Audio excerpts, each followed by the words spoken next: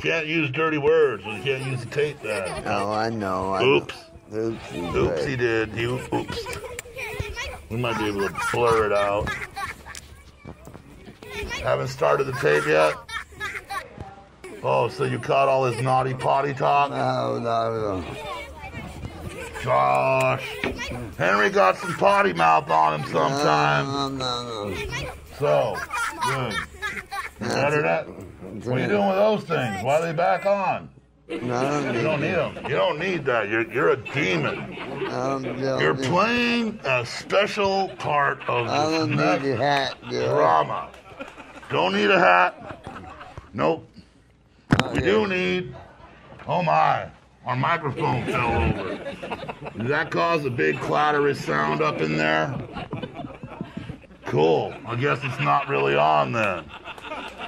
But it didn't cause a big clattery sound. How's that possible?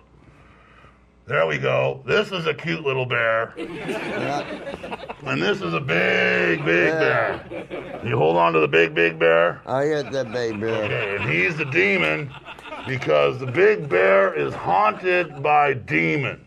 Okay. Okay, yeah, just stay with me, Henry. Yeah. All right, we're doing John Steinbeck's, a dramatic rendition of John Steinbeck's Of Mice and Men.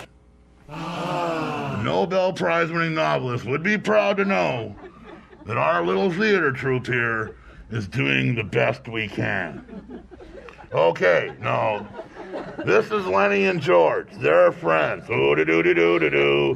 They hang out. Doo-de-doo. Yep. Doo-de-doo-de-doo-de-doo. And they live out in Central California doing stuff. Or on the coast. Somewhere in there. I don't really remember the book all that well. Anyway. They're hanging out. Doo-de-doo-de-doo-de-doo. Okay. And we need to get... But the large one, this one here, is not all that bright. Maybe aliens came and sucked out his brains, we don't know. Or a dinosaur bit him and he got stupid. But anyway, he is the big dumb one. And he is plagued by the demon inside him. Yeah. There. And because of his size, he ends up causing issues. Causes problems. Causes problems, of course. He's big. Anyway, he likes bunny rabbits. And so we don't have any rabbits, we're going to have a kitten. Okay, pet the kitten. Pet the kitten. Yeah. Bunny rabbit. That's a bunny rabbit. Act bunny-like, kitten. Hop, hop, hop. Good. Okay. And he loves his bunnies. But sometimes he's a little rough and he crushes them. Oh, there's the bunny he flew in. Here. Yes. He loves his bunny. And he ends up crushing them, petting them too hard, and they're like all messed up. The demon inside him ruins the scene. Well, the little guy comes on, he's just dumb and stuff. It's okay, don't worry about him. Just don't worry, it's cool. Until one day, he's not petting a bunny, he's petting a prostitute. I know I said the word prostitute. Well, I don't know. A licentious woman. We might edit that, we might not. We don't know. Anyway, Red can do anything, so he'll play the tawdry woman. And he's like, oh, I love you. Oh, I want to go. No, don't go. Oh. Crush. Crack bang. Oh. And he's like, dude. Oh. End scene. I love you. Ta-da. That's how you win a Nobel Prize, writing a story like that. Good job, Mr. Demon. The demon that knows some things is a heck of an actor. So, we're going to cut so we can change his head. This is the Scarecrow.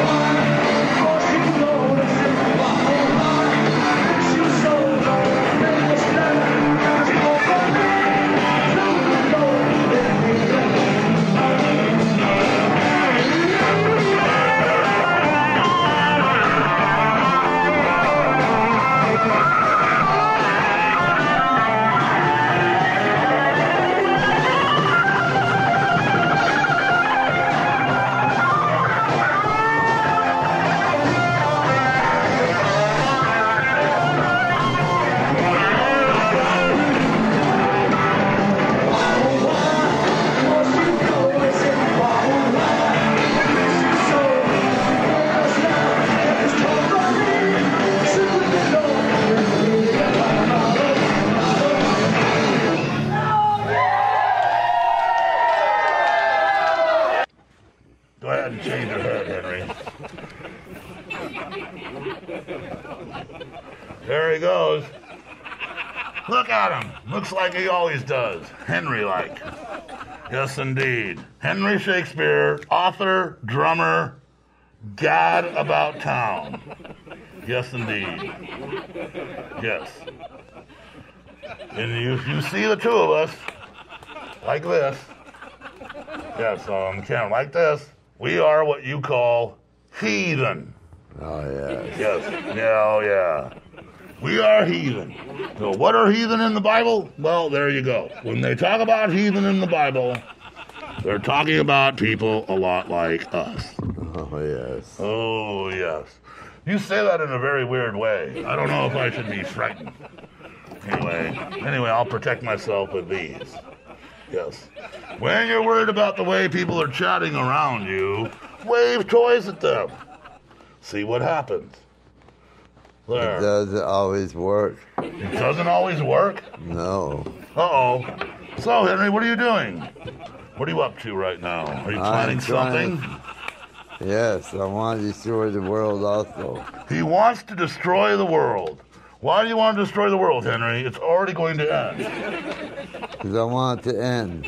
But it's going to end. Why do you want to destroy it? Because that way when it ends, I can have fun with it. That's a paradox. I think Henry has just laid out a paradox.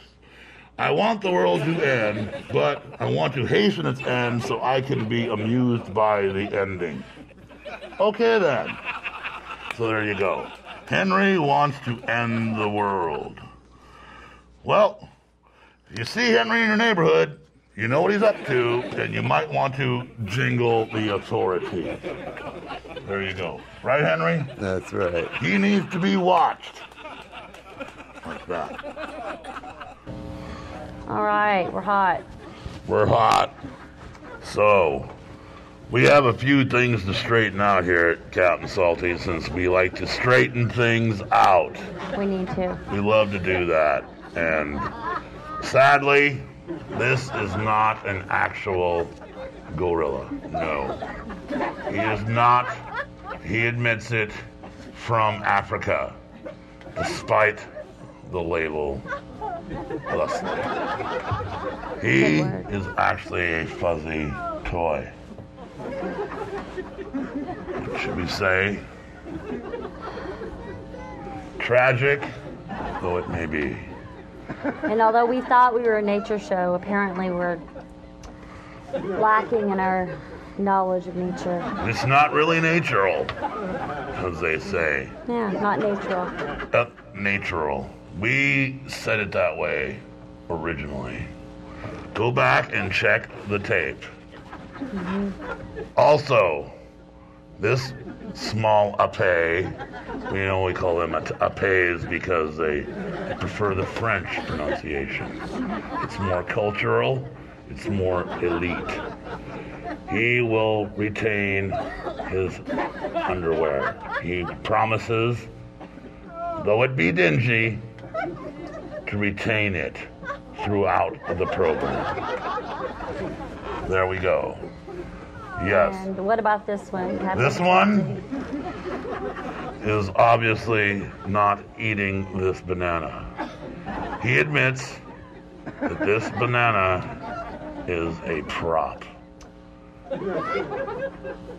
Yes. He is sad. He wants to be sad with you. Okay.